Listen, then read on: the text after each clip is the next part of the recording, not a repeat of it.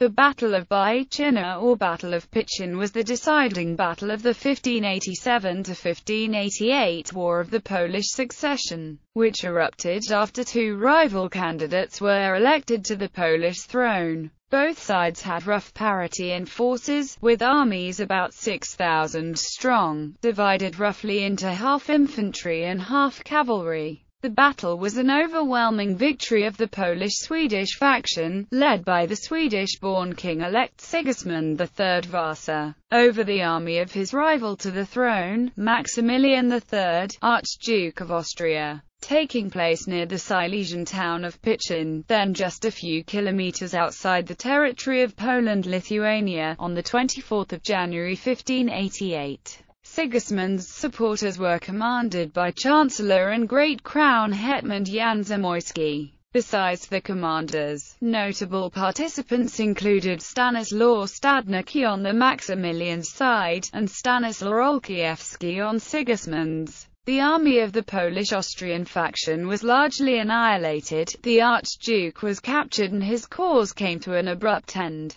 He subsequently renounced his claim to the Polish throne. Background: in 1586, following the death of previous Polish king, Stefan Batory, the Swedish Duke Sigismund III Vasa and Habsburg Maximilian III, Archduke of Austria, took part in the election to the joint Polish-Lithuanian throne. Each of the two candidates had supporters in the Polish-Lithuanian Commonwealth, with the two opposing sides gathered around pro-Sigismund Chancellor and Great Crown Hetman Jan Zamoyski and the Primate of Poland, Stanislaw Karnkowski on one side and the pro-Maximilian Zborowski family on the other. The rivalry between Zamoyski and the Zborowski family dated years past and tensions during the elections ran high. Sigismund, supported by Zamoyski and the former king's wife, Anna Jagiellon, was elected king of the Polish-Lithuanian Commonwealth on 19 August 1587 and recognized as such by the Inter-Rex, the Primate Karnkowski.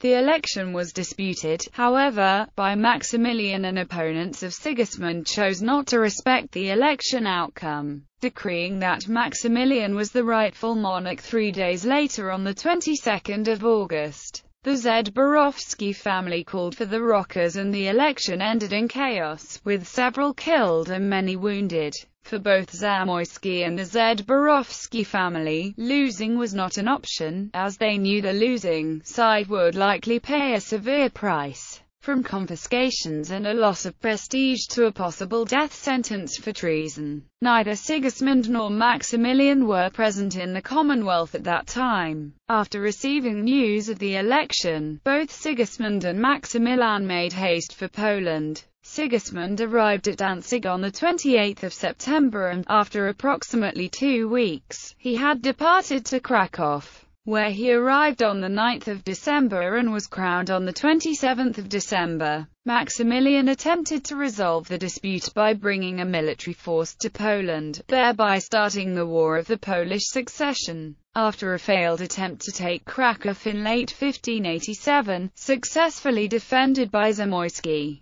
he retreated to gather more reinforcements but was pursued by the forces loyal to Sigismund. Zamoyski at first wanted to avoid a large battle, as he hoped for more reinforcements and supplies, but when it became apparent that Maximilian would be reinforced first, he decided to press an attack. He also received the king's and royal permission to cross the borders and attack Maximilian in Silesia. Zamoyski divided his army into several regiments that were able to march quickly, at approximately 24 kilometers a day. He reformed his army after a week near Czestochowa. In the meantime, on the 22nd of January 1588, Maximilian crossed the border into his own territory, towards Byczyna. Opposing forces. Each side had comparable forces. Maximilian had about 6,500 men, about half of which were infantry. His forces consisted primarily of Silesians, Hungarians and Moravians, with artillery consisting of 4 heavy and a dozen or so lighter pieces.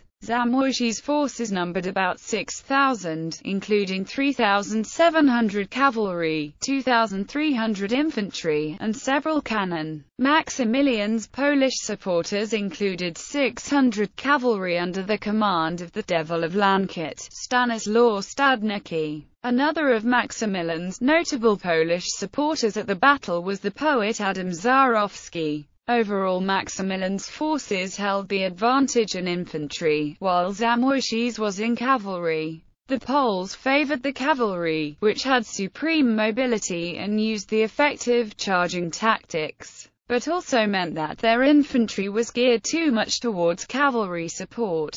The battle. On the night of the 24th of January, the Archduke's army took positions east of the small town of Byczyna on the royal road leading into Poland. They felt secure in their camp, on the Habsburg side of the border, and did not expect the Poles to cross. Zamoyski marshaled his forces into three lines and was able to position them at an angle to the opponent's line. The exact position of the Polish army is unknown, but part of the Polish right flank, moving quietly in the dense mist, encircled Maximilian's left flank. After the mist began to clear, the Archduke realized his force was being flanked and his retreat to Byczyna was threatened. He ordered an attack, but a miscommunication of his orders confused part of his army and the Hungarian regiment began to retreat. The Polish left wing, under command of future hetman Stanislaw Olkiewski, dispersed the opposing units. The battle saw more infantry action than many others of the Commonwealth, but, even so, the Polish cavalry played a major part.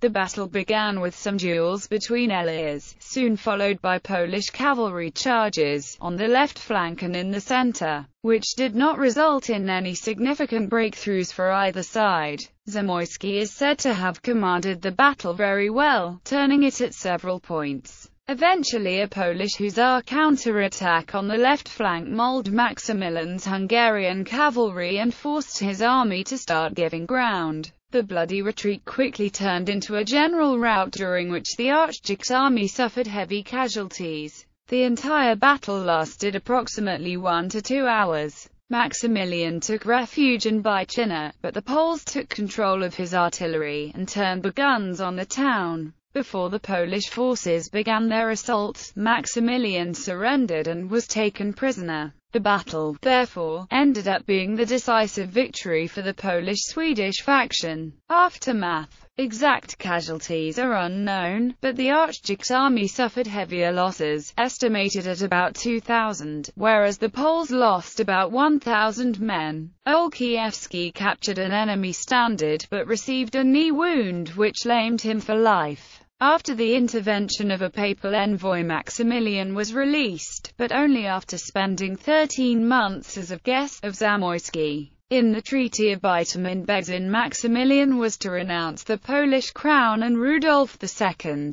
Holy Roman Emperor, had to pledge not to make any alliances against Poland with the Muscovy or Sweden. The town of Lubola, taken early in the conflict by Maximilian, was returned to Poland. Upon his return to Vienna, he failed to honor his pledge and renounce his claim to the Polish crown, and would not do so until 1598.